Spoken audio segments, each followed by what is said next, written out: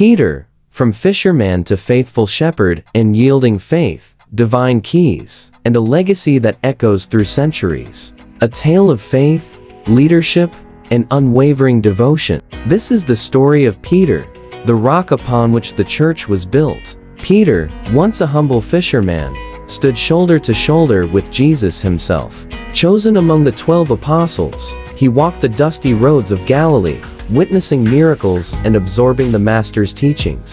His leadership skills emerged like a hidden pearl. When storms raged, Peter's faith held firm. He became a lighthouse for others, guiding them toward the light of Christ. At Caesarea Philippi, Jesus posed a question that echoed through eternity: "Who do you say that I am?" Peter's response resounded, "You are the Messiah, the Son of the living God." Jesus, in turn, declared, "Upon this rock, I will build my church." Peter the rock became the cornerstone. His faith, like bedrock, anchored the fledgling Christian community. The keys symbolized authority. Peter held them, the keys to the kingdom of heaven. The gates of hell trembled, for they could not withstand the church's advance. Peter's darkest hour came when he denied Jesus thrice. But grace flowed like a river. On a Galilean shore, the resurrected Jesus met him. "Do you love me?"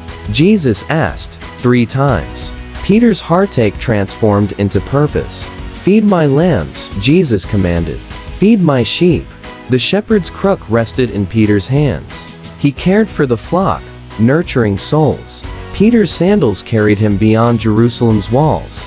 Rome awaited, but martyrdom loomed. Peter faced the cross, head downward, mirroring his Lord as sacrifice. His blood mingled with Roman soil, sealing his legacy.